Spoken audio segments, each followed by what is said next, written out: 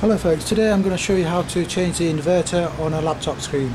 The inverter is what provides the required input to provide the light at the back of the screen so you can see all the display and the information. If your screen looks like this, where you can see writing behind it, means the backlight or the inverter is gone. On this laptop, to remove the inverter, you need to disconnect the battery. Make sure you earth yourself on something metallic. Take out the 3 screws there, and then that should be sufficient to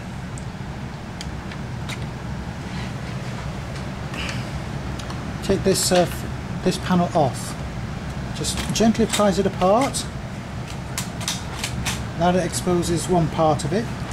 Then what you need to do is take out the 6 retaining screws on the front panel. There's 1 in each corner and 2 in the middle. They sit behind these plastic covers. Once you've done that, you remove the screws. Just apply a little pressure on the edge. Run your finger on the edge just to prise it up, release the grip, and that's it. It should come out quite easily, like so. Okay. On this module, the inverter is easily visible, which is this one here. There's the input one side and the other. All you need to do is pull these out,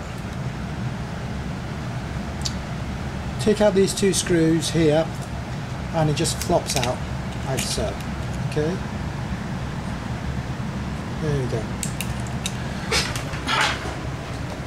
This is one taken out earlier, as you can see. This ribbon cable is what's at the back of the screen. This end goes to the actual board that controls the display itself, and these are the connectors that provide the power to the display and the information, much like a VGA cable on a standard computer. This goes into here. As you can see, remember it only goes in one way, so check and draw it out before you do anything. And if you have a look at the actual unit, you can see the top part. The top is wider than the bottom, so it can only go in one way. Same with this one. As you can see, there's a notch on the top, so you can't get it wrong. It's possible to do it, but then the board is useless. Once you've done that, just put the display back in here, put the screws on, put the covers back on, like so.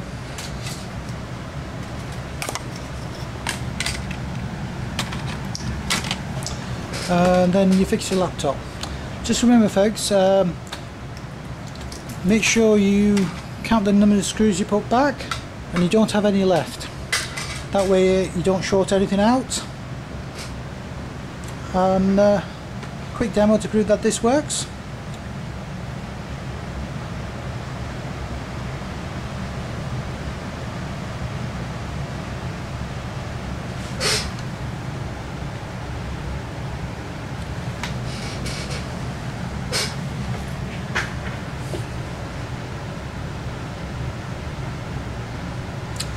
And this is what you'll get after it's started up, because you failed to shut down properly.